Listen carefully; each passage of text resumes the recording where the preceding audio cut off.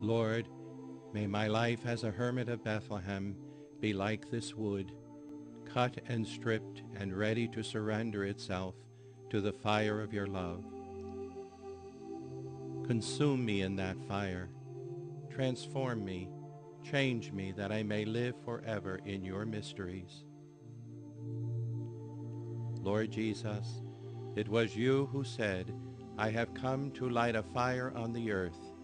How I wish the blaze were ignited.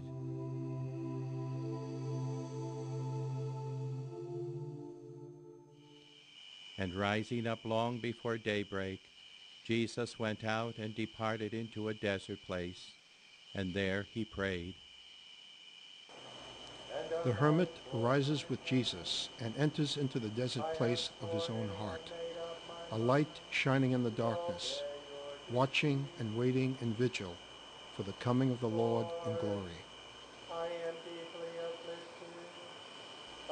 In the solitude of the hermitage, the hermit of Bethlehem is united with the praying church throughout the world.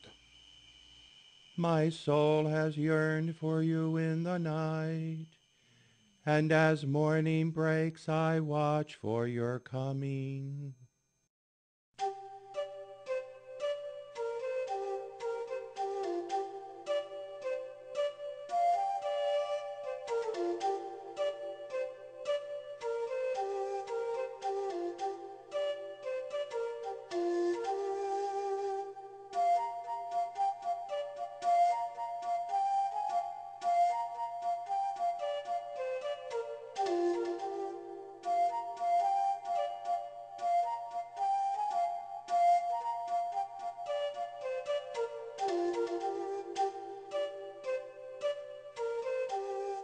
The hermit of Bethlehem, hidden with Christ in God, a martyr of conscience who gives witness to God's existence, supremacy, and absoluteness while mirroring the love of the heart of Jesus by a consecrated life of obedience, poverty, and celibate love.